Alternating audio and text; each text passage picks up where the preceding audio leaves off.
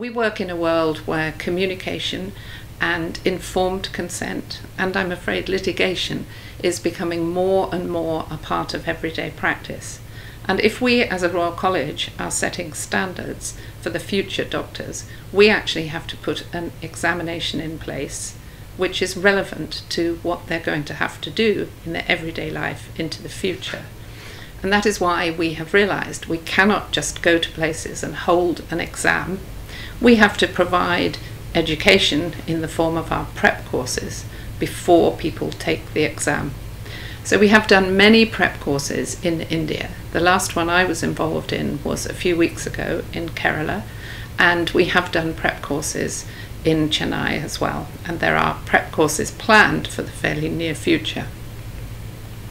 Our prep courses are different from revision courses, for example, in anatomy. And I know that people want to feel that they have revised their anatomy adequately, but in addition to that, they need to do a prep course, because the prep course tells them the technique which is going to allow them to pass the examination. It's terrible to see someone who has the knowledge and probably has the good clinical skills fail an examination because they were perceived as being rude or unkind to a patient, or they didn't wash their hands, or they didn't dispose of their sharps safely. But all these issues are covered in our prep courses. There is a great debate about the best time to take the Part A, and we suggest in our syllabus and our pamphlets about the examination that a young doctor should probably do at least 1 year of internship before taking the examination.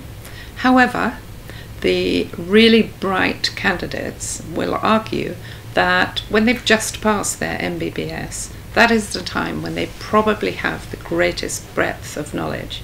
And I am aware that some candidates will take their MBBS, have a bit of a holiday, and almost before they start their internship, or very early on, they will take the Part A.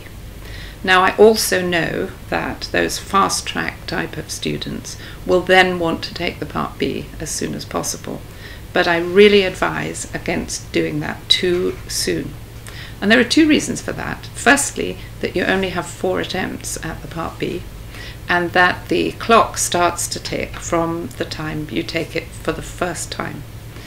We do have all sorts of exclusions to the clock. So, for example, if a woman takes time off to have maternity leave, her particular clock will be stopped for a year while she's doing that.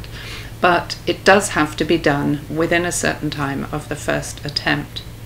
Now, people can learn from books at any age, and we've all seen child prodigies who have an enormous knowledge.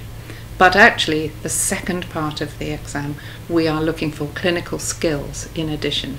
And my point, and the point of my examiner colleagues, is that sometimes we have very knowledgeable people fail because their clinical skills have not been honed.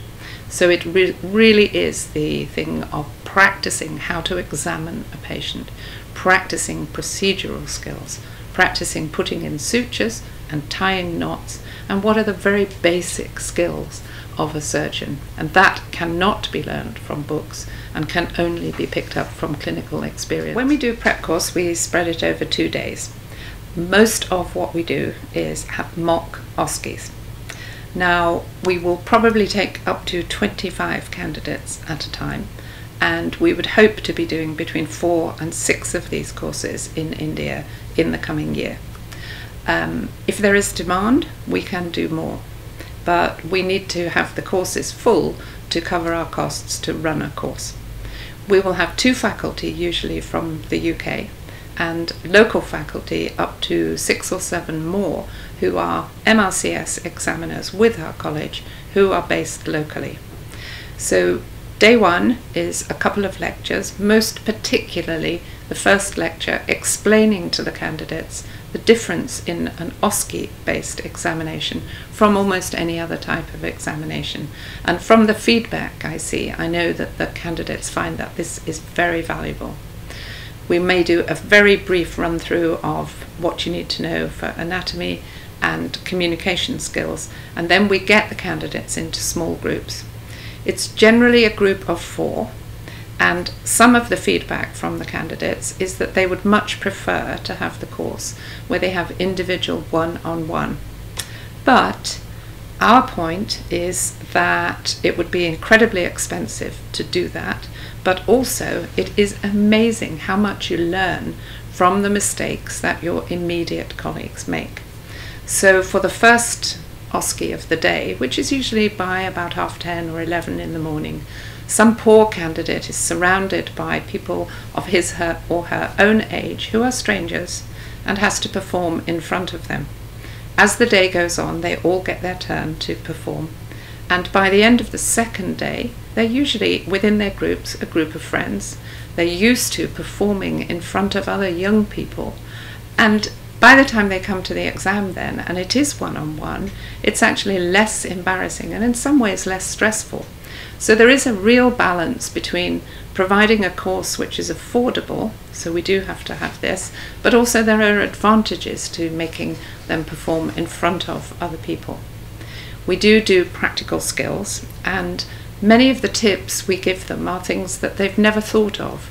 So for example, if you're told you're going to be tested on your suturing skill, and there is a patient there, you will get marks for things like safe disposal of sharps and for making sure you've got the right patient. So there'll be a consent form there. So it's a very practical course which is designed to the OSCE. On day one, we'll do the communications, and we will do communication skills and some of the surgical skills. On day two, we'll concentrate on suturing, telephone communication, pathology, and intensive care. And then we have feedback from the candidates, and what we do during the whole 2 days is encourage them to interact with us. They're very like scared little mice at the beginning of day one, and at the end of day two we can hardly stop them talking. Well, as with every institution, we have to develop modern ways of getting information across. So we are developing various areas of our website. We do have an e-learning department, but we've also been developing webinars. We have webinars which are live at a time which is difficult, we know, for our Indian candidates to watch. But every time there is a webinar, which may happen in the evenings English time, we will have the webinar supervisor available online the next morning in English time, so a very accessible time to our Indian candidates to discuss issues on the web, the webinar live. Then any webinar we do is archived. So anyone who signs up to our college, the webinars are free and open access, but if people want to look at the archive, then they have to sign up as an affiliate of the college. That's only £15, but it gives them access to all our information and our learning resources.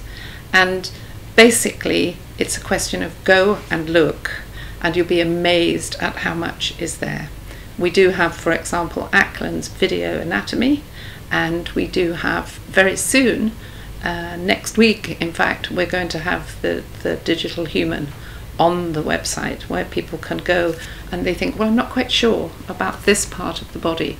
They can go in, put the arrow in there and search and have a look at what exactly is going on behind one organ so that they can get a much better idea of the 3D of the human body. And this is something which has never been possible to do in the past with books, but now using modern technology, it's coming and we've got it.